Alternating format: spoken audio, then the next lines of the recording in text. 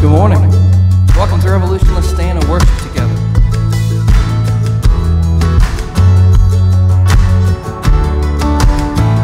Getting out of the desert brought me into his streams, river of living water.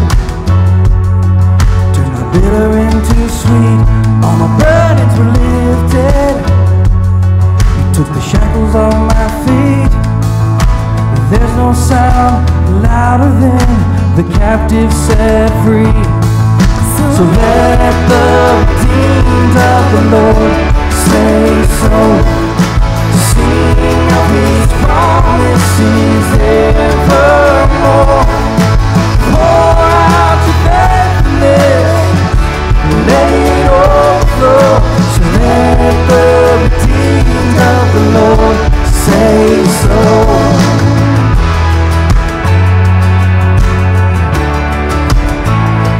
Joy in the morning, springing up in my soul. That's a life of living, 'cause he calls me his own. There's a hallelujah after sweet victory. There's no sound louder than a captive set free. No, there's no sound louder than a captive set free. So let the redeemed of the Lord say so, sing of his promises evermore. Pour out his thankfulness, let it overflow. Let the redeemed of the Lord say so.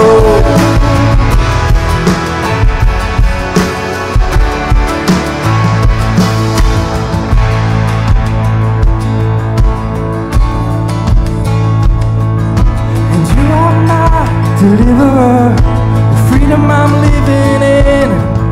Yes, you are my deliverer. You are my promised land. You are my deliverer, the freedom I'm living in. You are my deliverer. You are my promised land. So let the redeemed of the Lord say so. Sing of his promises evermore. Pour out your thankfulness, let it overflow. So let the redeemed of the Lord say so. Pour out your thankfulness, let it overflow. Let the redeemed of the Lord say so.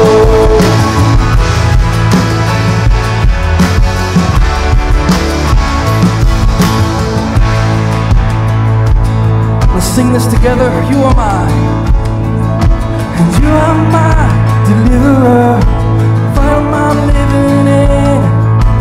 You are my deliverer. You are my promised land. You are my deliverer. The freedom I'm living in. You are my deliverer. You are my promised land. So let the redeemed of the Lord say so. Sing of his promises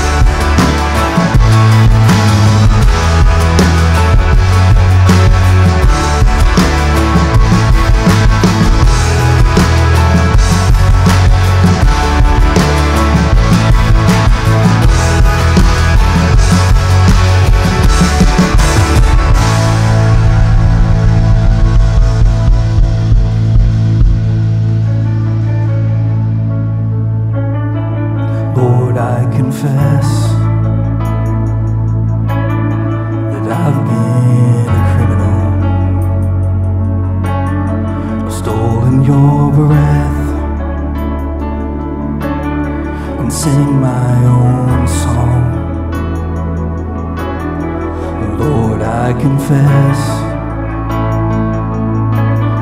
and I'm far from innocent.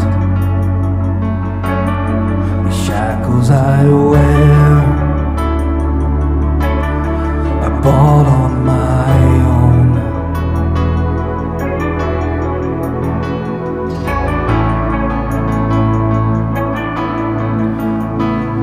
Scarlet sins and a crimson cost.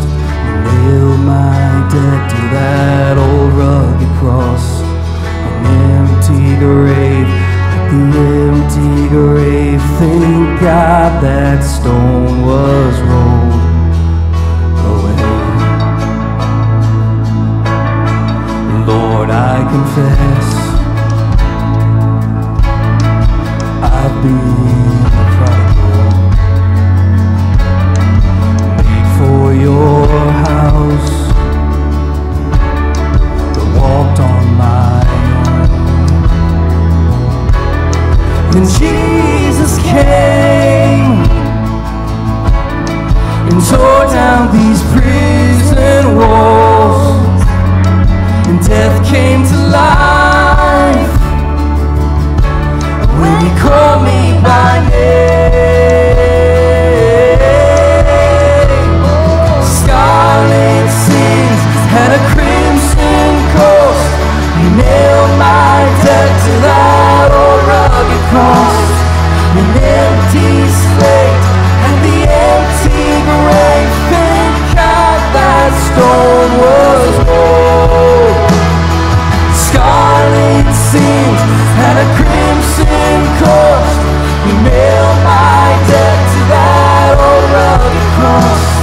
An empty slate and the empty grave. Thank God that stone was rolled away.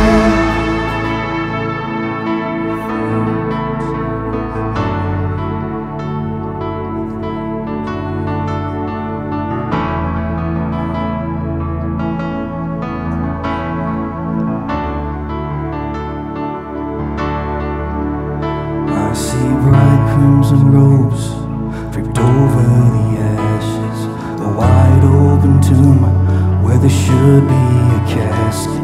The children are singing and dancing and laughing. The Father is welcoming. This is our homecoming. Roses in bloom, pushed up from the embers. Rivers of tears flow from good times remembered.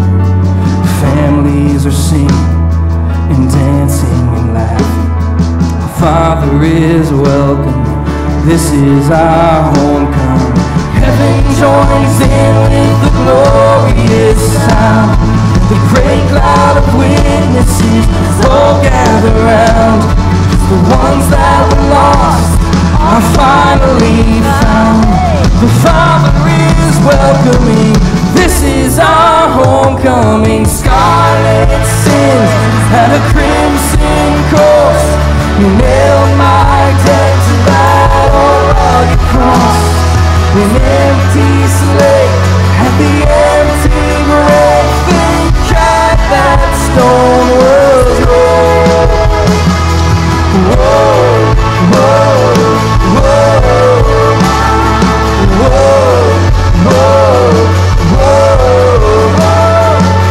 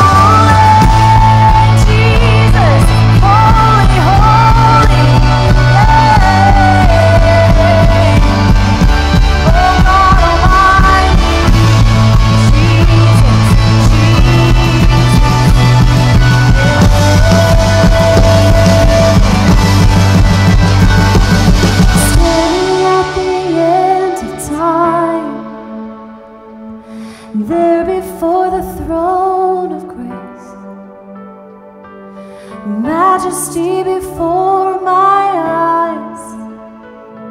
I let it take my breath away. Yeah. I let angels fall, face down on the floor, all to echo, holy is the Lord. My heart can help but sing with all of heaven roar, forever echo, holy is the Lord. A million angels fall, face down on the floor, all to echo, holy is the Lord. My heart can help but sing with all of heaven roar, forever echo, holy is the Lord. Oh,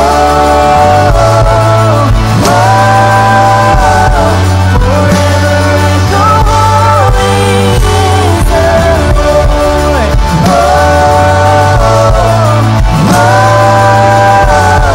Forever echo, holy is the Lord. Jesus.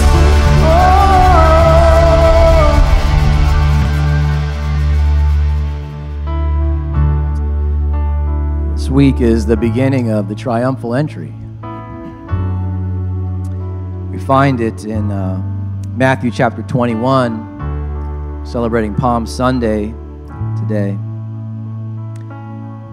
Matthew writes, "And when they had approached Jerusalem and came to Bethphage at the Mount of Olives, then Jesus sent 2 disciples, saying to them, 'Go into the village opposite you, and immediately you will find a donkey tied there, and a colt with her. Untie them and bring them to me. And if anyone says anything to you, you shall say, the Lord has need of them, and immediately he will send them.' And this took place in order that what was spoken through the prophet Zechariah would be fulfilled, saying, 'Say to the daughter of Zion, behold, your king is coming to you, lowly and mounted on a donkey, and on a colt, the foal of a pack animal.' And the disciples went and did just as Jesus had instructed them, and brought the donkey and the colt and laid their garments on them.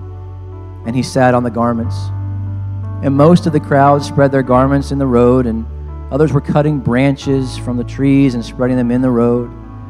And the crowds going ahead of him, and those who followed, they were crying out, saying, 'Hosanna to the Son of David. Blessed is he who comes in the name of the Lord.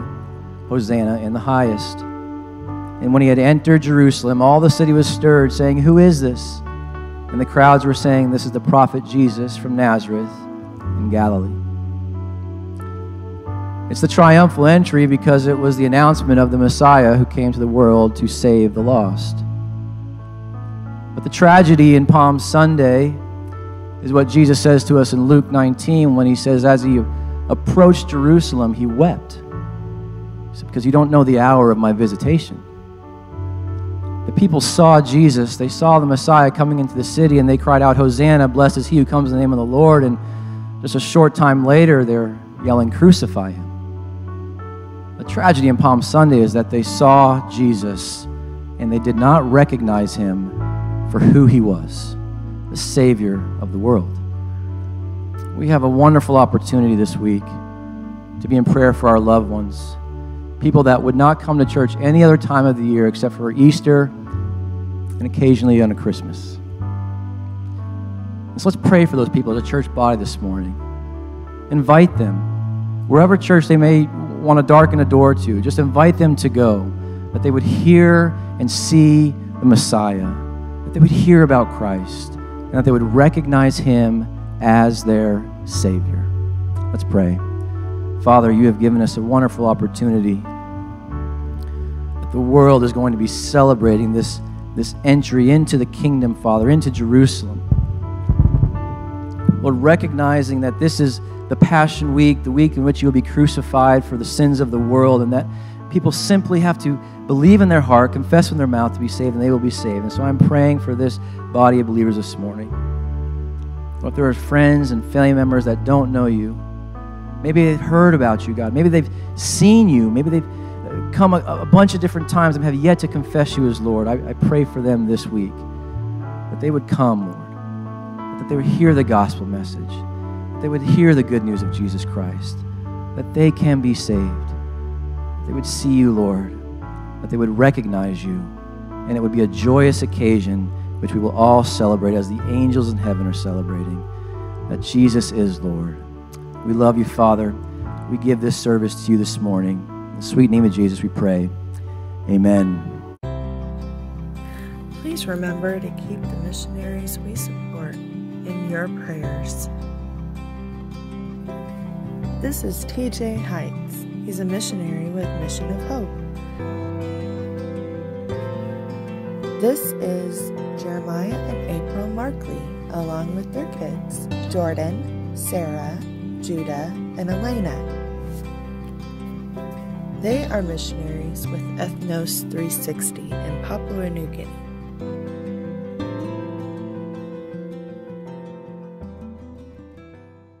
Good morning. How's everybody doing? There's 3 people that are happy to be here. The rest of you are enjoyed worship, I guess. So we are starting a new chapter in John this morning. We are closer to the end than the beginning of the book of John. So 3 years later, I will say there was a 10-week period where we adjusted for COVID. So it's COVID's fault that we aren't through John yet. I've so enjoyed it. You know, we joke sometimes about how long we're in a book. We've only done this for 2 books. We did Galatians, and obviously we're in John. And it does take time to plot your way through Scripture. But from one book, we have seen so much of the Old Testament, so much of the New Testament, and I have to say we have learned so much about our Lord, and our worship has been so much more informed. And to me, one of the most obvious results of preaching the truth of Scripture was seen yesterday. Steadfast faith in light of a tragedy. A baby died during birth, and her parents exalted the name of the Lord. He was glorified all morning long. We mourn with our brother and sister in Christ, but we also rejoice that we know she is with her Savior. So thank God for His Word, because apart from Scripture, we would have nothing to stand on. We would be hoping in vain. But He has given us His Word, and He's given us a record of who He is. We will talk next week of His resurrection, and we know what happened because we have His Word. So I'm going to pray for us this morning and pray that He is continually glorified through the truth of Scripture, and by the Holy Spirit of God, we are continually sanctified by the preaching of it. If you guys would bow with me. Heavenly Father,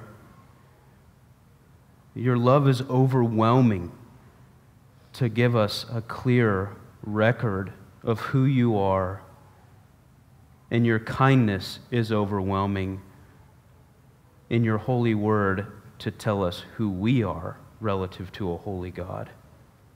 We know we need a Savior because you've told us so. God, you are holy, you are righteous, and I pray, Lord, this morning that your name is high and lifted up, that you are exalted in this place. Be glorified by the teaching of your word. Holy Spirit, would you come and breathe life on this holy word? We ask these things in Jesus' name. Amen. Amen. I'm thankful that you all have come this morning.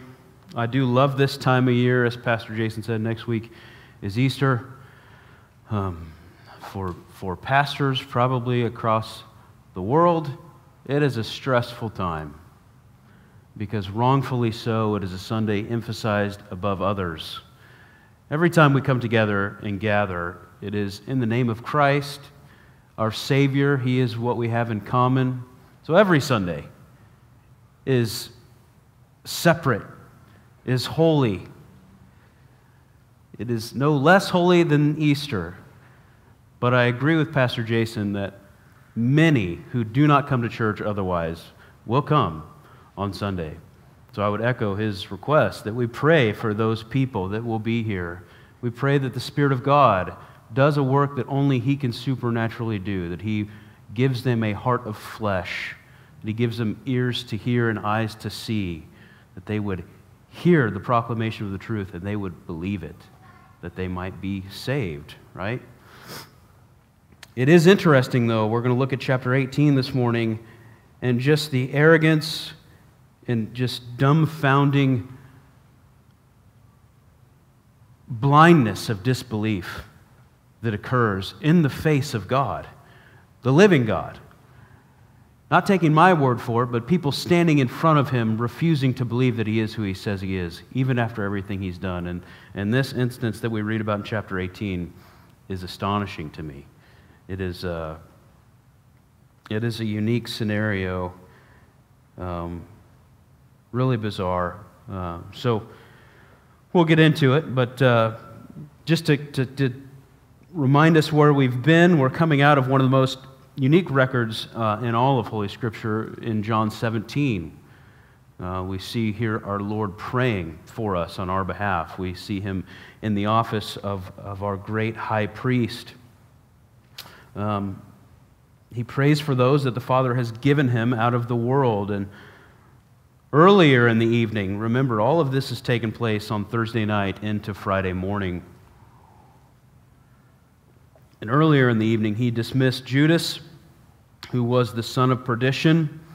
We need to be careful not to make Judas some sort of martyr in this scenario. He has been the son of perdition since before the foundation of the earth, but he chose to not believe in Christ, and he bears the weight of that decision. He is the archetypal hypocrite. There is none more disgusting in terms of unbelief than Judas. And he certainly died the death he deserves. And I don't say that from a place of judgment, because it's by the grace of God in Christ that I believe in the God that he walked with. But he betrayed the only innocent man who has ever lived. So he dismisses him earlier in the evening, and upon his dismissal, the Word says that Satan entered him. And then our Lord goes on to intimately share with the 11 that remain the heavenly resources they will have to build His church, as well as the hatred the world will have for them. And then this Thursday night comes to an end again with a glimpse of the much more ministry, as Paul says, of our Lord. Again, that is to say that He died in hours, He raised to life in days. But Paul says, or the writer of Hebrews, that He ever lives to make intercession for those that the Lord has given Him out of this world. It is Christ alone that upholds our salvation, and I thank the Lord for that. If I could lose it, I would. If it was up to me to maintain it, I would lose it. But because He upholds my salvation, I am in His hand, and His hand is in the Father's.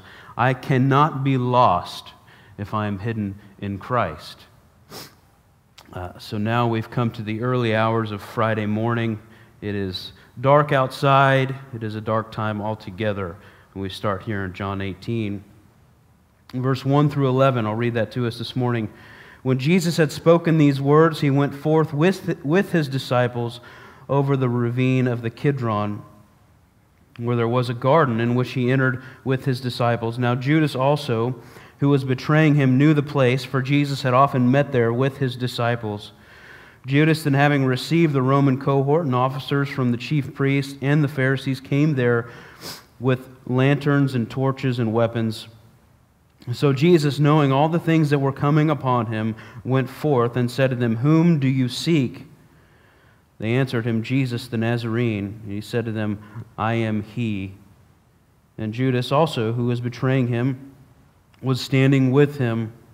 So when He said to them, "I am He," they drew back and fell to the ground. Therefore he again asked them, "Whom do you seek?" And they said, "Jesus the Nazarene." Jesus answered, "I told you that I am he. So if you seek me, let these go their way, to fulfill the word which he spoke. Of those whom you gave me, I lost not one." Simon Peter, then having a sword, drew it and struck the high priest's slave and cut off his right ear. And the slave's name was Malchus. So Jesus said to Peter, "Put the sword into the sheath. The cup which the Father has given me, shall I not drink it?" So up until this night, we've said this before, but our Lord's hour had not yet come. We see that often throughout the book of John. They tried to seize him, and he says, "My hour has not yet come. My hour has not yet come." And on this night, he has said many times, his hour has come. Most recently, John 17:1, "Father, the hour has come. Glorify the Son, so that the Son may glorify you." This is his appointed hour, and he will die a horrendous death at the hands of evil men. He will drink the cup of the wrath of God, taking the full weight of the punishment for the sins of the world and becoming a curse on our behalf. But here in John's record, John, inspired by the Holy Spirit of God, wants us to know that our Lord is no victim, right? He says, "I have the power to lay down my life, and I have the power to pick it up again." Our Lord is God. He is not a victim. And the glory of our Lord is on display in these events more so than anything John has recorded thus far. We know that Christ, as God, was in control of every circumstance and every person involved in those circumstances at all times. We remember the Lord saying in John 2, He knew what was in the hearts of men. He is in control of every circumstance and every situation. But so much greater than all the miracles John has recorded up to this point. Just to quickly remember, greater than turning water into wine, greater than meeting an outcast Samaritan woman at a well to give her eternal life, and then giving her whole town eternal life, greater than a lame man walking or a blind man being made to see because God creates new eyes for him out of dirt, greater than the Lord knowing what was in the hearts of men, greater even that Jesus calling a 4-day dead Lazarus out of a grave. Greater than all of those things is what we will see in this text. Jesus allows himself to be arrested, unjustly tried, and he will give his life as a ransom for many. This is the most glorious thing that the Lord has done. In one sense, this hour is the worst hour. And in another sense, this hour is the most glorious of our Lord's in all of mankind. This is, again, a dark setting. It is the early hours of Friday morning. It is dark outside. And Judas is the height of hypocrites. He is coming to betray the Lord under the direction of his sinful heart and the possession of the devil. This is a dark time. And in the midst of this darkness, John shows us our Lord's glory. We're going to see that manifested in 4 different ways in these 11 verses. First, we'll see his divine resolve. We'll see his divine power, his divine love, and his divine righteousness. John 18:1 and 18:4 tell us that knowing these things, the Lord went forth. Jesus went forth. This is his divine resolve. He moves to his own death. He does it without hesitation. He is supernaturally courageous. He knows exactly what is coming. And it's important that we understand this is beyond a physical death, right? Martyrs throughout history have died for the truth, for the sake of the gospel. It is noble, and it is worthy of mention. It is a worthy testimony for the gospel. It's a life worthy of the gospel of Christ, as Paul says. But our Lord's death is different. He is going to absorb all the wrath of God to the end that the Lord God in the flesh will become separated from his Father. Sin will separate a holy God, and he will be separated as a curse. It's important that we understand that no man could do this. And if one tried, it would be in vain, because no matter how good they are, they would die a death they deserve. Only one innocent man has ever died on this planet, and that is the Lord Jesus Christ. And Jesus goes to the cross with divine resolve. So we read 18:1. When Jesus had spoken these words, he went forth with his disciples over the ravine of the Kidron, where there was a garden in which he entered with his disciples. He went forth over the ravine of the Kidron, where there was a garden. We know from the other Gospels this was the Garden of Gethsemane. He knew what was going to happen there. John 18:4, Jesus, knowing all things that were coming upon him, went forth. The ravine of the Kidron, this is a valley with a stream running through it. And I believe John, again, being inspired by the Holy Spirit, is mentioning this because it's extremely symbolic. This is the Passover, and the temple where the Passover lambs were being slaughtered was above this ravine. And as the lambs were slaughtered, the blood would run down the altar behind the temple into the Kidron Valley. What a good day for children to be in here. We're going to talk about slaughtering lambs. So there's a lot of blood. This valley would be bright red with blood. We don't know how many lambs were sacrificed at this Passover, but there is a record in church history 30 years after this one, and there's a census that recorded the number of lambs slaughtered. There's 256,000 lambs slaughtered. And the Lord is walking through this valley, and you can imagine how much blood was coming from behind the temple. And here we read, the Lamb that was slain before the foundation of the world to take away the sins of the world steps over the stream of blood of lambs that cannot take away sin. And he goes to offer himself as the only sacrifice that can. So crossing the Kidron, he goes up to the garden. He goes there because he's gone there many times, he and his disciples together. He goes there because Judas has been there with him many times. If we look at verse 2, chapter 18, verse 2, now Judas also, who was betraying him, knew the place, for Jesus had often met there with his disciples. He goes there because he knows this is where Judas will come to betray him. John wants us to know that Jesus went there because he knew that is where Judas would come to betray him. He is no victim. He moved to his betrayal. He moved to his own execution. He is in complete control, and with divine resolve, he moves towards his sacrifice. And he takes his 11 with him. Takes them with them so that they would know he was not seized as a helpless victim, but that he voluntarily gave up his life. So we pick it up in verse 3. Jesus is now in the garden, and here comes Judas. Judas, then having received the Roman cohort and officers from the chief priests and the Pharisees, came there with lanterns and torches and weapons.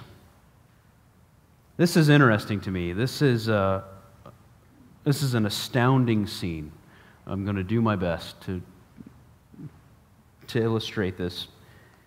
A Roman cohort is 600 soldiers. So they have compiled 600 Roman soldiers, and this cohort had a commander. So we know this was a high alert situation. And John tells us that beyond that, there were officers from the chief priests and the Pharisees. So we have 600 Roman soldiers, probably a few hundred officers. And you have to think most likely as this mass moved through the night on their way to the garden that they accumulated people watching. So we have anywhere from 800 to 1,000 people potentially in this little garden to witness the arrest of Christ. They're also heavily armed. The word says they had weapons and torches. Why would that be the case? If we remember earlier in the week, Jesus by himself clears the temple. There wasn't 50 people in the temple. There was a couple 100,000 people in the temple, and no one stopped him. He supernaturally cleared the entire temple. So these people are afraid. They have a rightful fear of the living God, even though they refuse to acknowledge that that is who he is. So here then Jesus is confronted by 600 Roman soldiers and a few hundred others. And then he speaks in verse 4. Jesus, knowing all the things that were coming upon him, went forth. He starts the conversation. Whom do you seek? We see their answer in verses 5 and 6. They answered him, Jesus the Nazarene. And he said to them, I am he. And Judas also, who was betraying him, was standing with them. We've seen his divine resolve, and now we see his divine power. It's important to note that Judas is the only name mentioned here, as if he's the only one there. This is his betrayal. He owns it alone. His is a deep guilt because he walked with Christ. He saw everything he did. He heard everything he said, and he rejected him as the Son of God. And the only other name here is Malchus. He's a slave of the high priest, and the only reason he is there, the only reason Malchus is present, is so Peter could cut off his ear and the Lord could do one more miracle that would encourage the faith of those who believed in him, and it would greater condemn those who don't. This scene is, again, so bizarre, but it speaks to the utter depravity and willful blindness of unbelief. Close to 1,000 people witnessed Jesus put a man's ear back on, and they continue with his arrest. And they're so foolish in his midst with their torches and spears that after he declares he is, which is to say, I am the I am, he's saying, I am God. And the proclamation that he makes causes them to fall down. You have 1,000 people knocked to their backs in the presence of a holy God. And they blindly and willfully, ignorantly stand up to proceed in their arrest.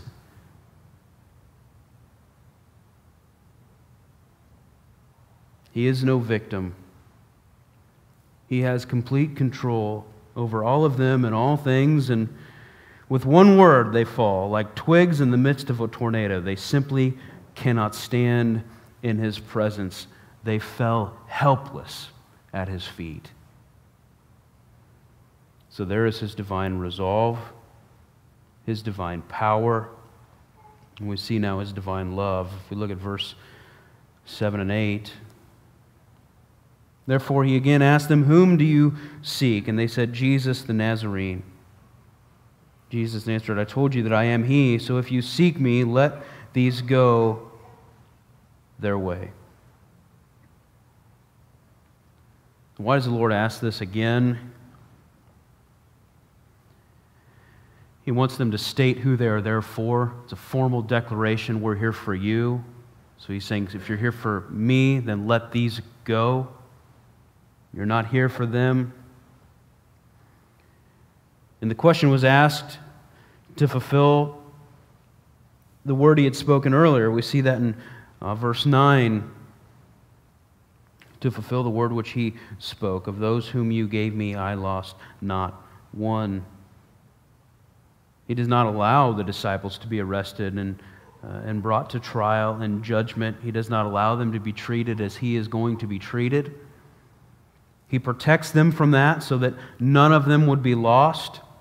If they had been arrested and tried at this point, if they had been treated as Christ was after this, their faith may have waned and they wouldn't be able to stand with resolve, the resolve necessary to preach the gospel to a lost and dying world, a world that would hate them.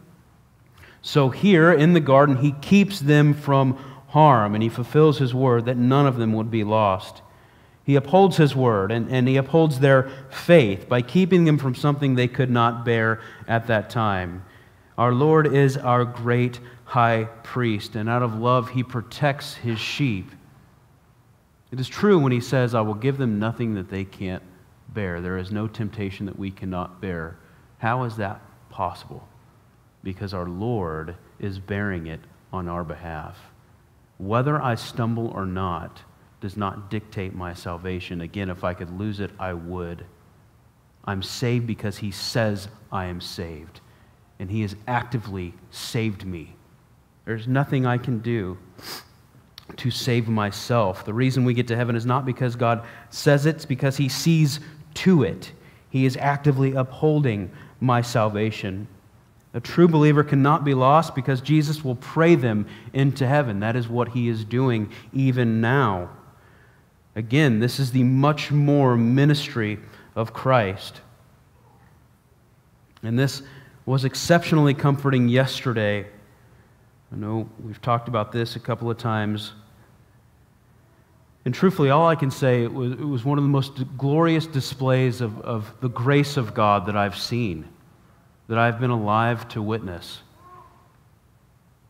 A father standing over a casket this big should not ever happen.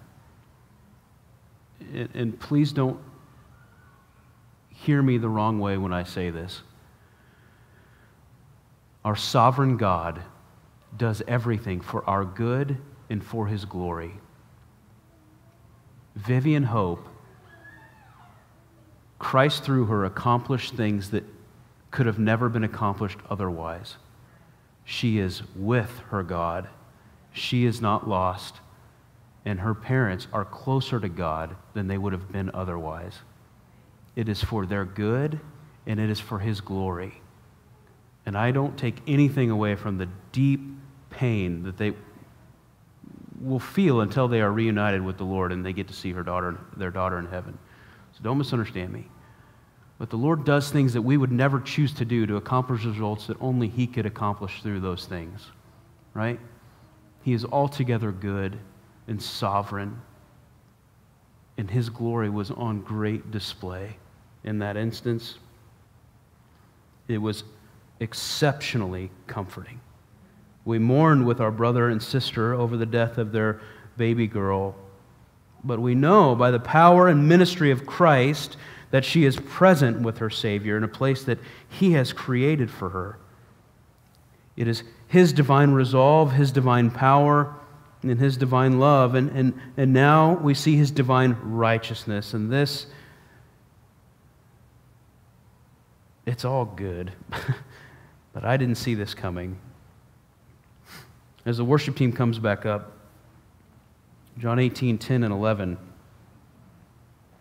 Simon Peter, then having a sword, drew it and struck the high priest's slave and cut off his right ear, and the slave's name was Malchus. So Jesus said to Peter, put the sword into the sheath. The cup which the Father has given me, shall I not drink it? Peter, certainly out of love, pulls this sword. Right? He's going to fight his way out of there. He loves his Lord. This behavior from Peter is not new. If we remember Matthew's gospel when the Lord tells his disciples he's going to go to Jerusalem and suffer and die, and Peter begins to rebuke him and say, far be it from me, Lord. I'm not going to allow you to die. And the Lord's response is, get behind me, Satan. You are a stumbling block to me.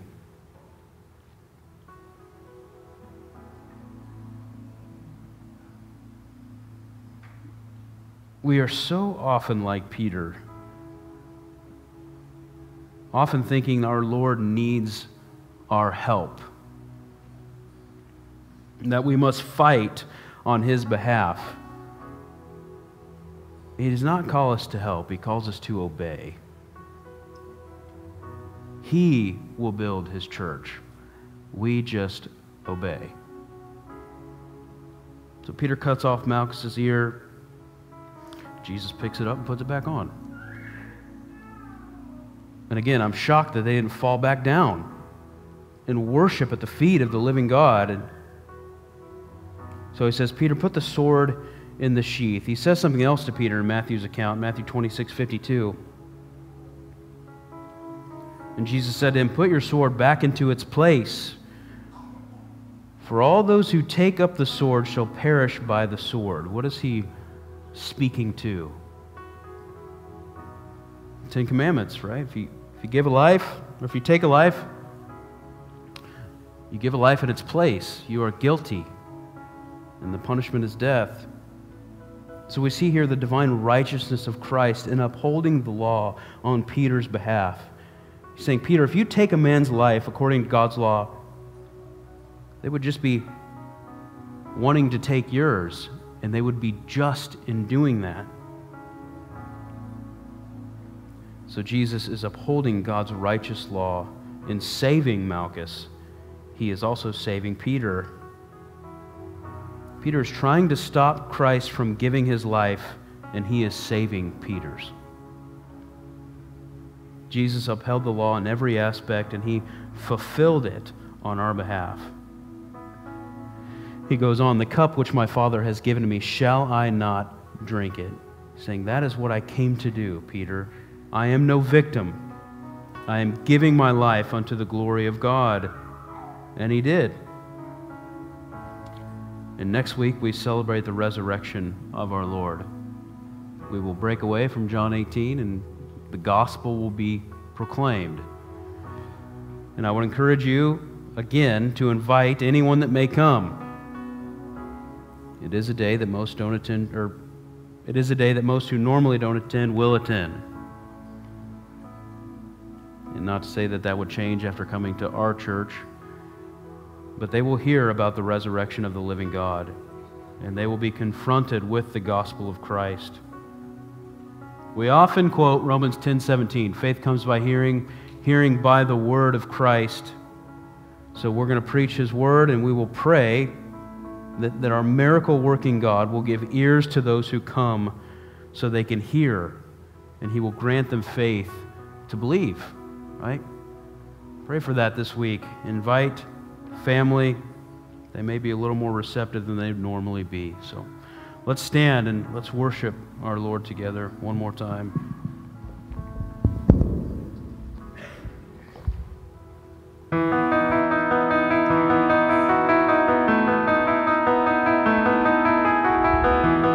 You stood outside my grave with tears still